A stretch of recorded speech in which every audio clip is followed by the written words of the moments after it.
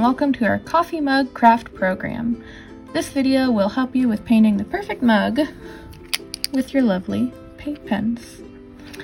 Also, if you're below the 5th grade, you'll want an adult to help you out, just because we will be using an oven. So here I have a mostly finished mug. I'm just going to add some finishing touches, and then we can go over how to bake these mugs and make the design more permanent. So, also be careful with your paint pens. They are oil-based, which means they will stain if they get on your clothes. If you do happen to make any mistakes on the mug though, rubbing alcohol on a Q-tip can help get rid of it and use kind of like an eraser, like a little effect. So you'll want to shake up your pen, and then after you've shaken it up very well, you're going to take off the top and you're going to press it down a little bit. I just use the cap because it's convenient. You can really use anything, just don't do it on the table because it will stay there most likely forever. Use like a paper plate or something would probably be a good option, maybe a few of them stacked up, with a cap like I'm doing, if you can feel like you can do that. So do that, you'll get some paint flowing all the way to the top of it.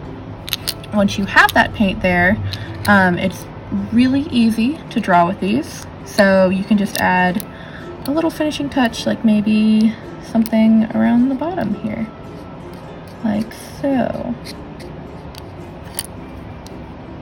It is easy to hold the inside of the mug while you're going and just flip it around a little bit.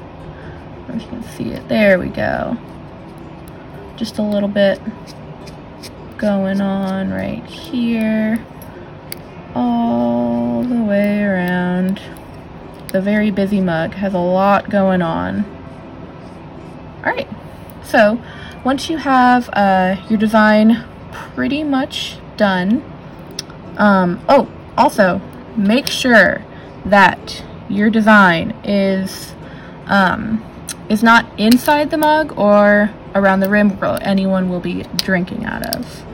So after you have your paint on there, it's all good to go. You're going to let your mug sit for 24 hours. Seems like a long time.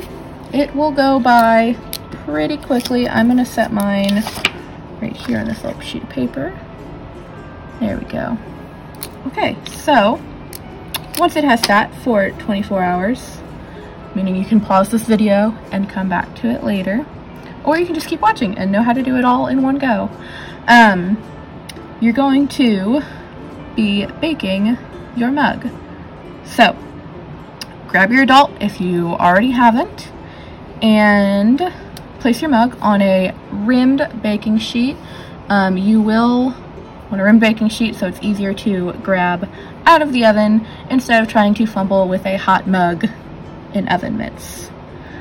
That would be a very bad idea.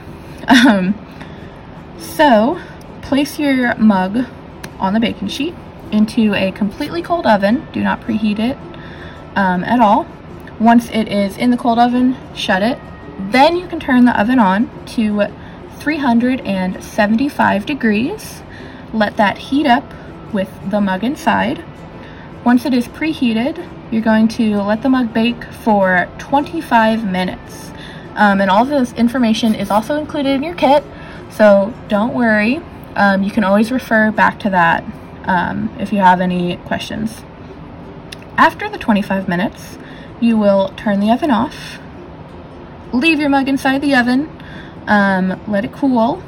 If you take it out too quickly, it could crack the mug, so you just want to let it in there. This takes about 2 hours for a oven to completely cool down.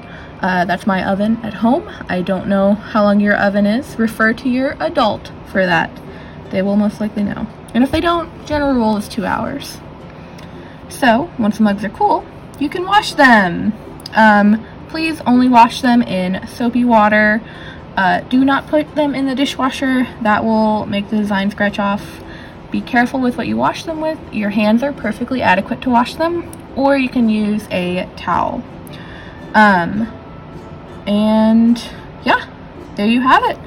You have your very own special, one-of-a-kind, handy-dandy painted mug. There you go. Thank you so much for joining us, and hope to see you next time. Bye!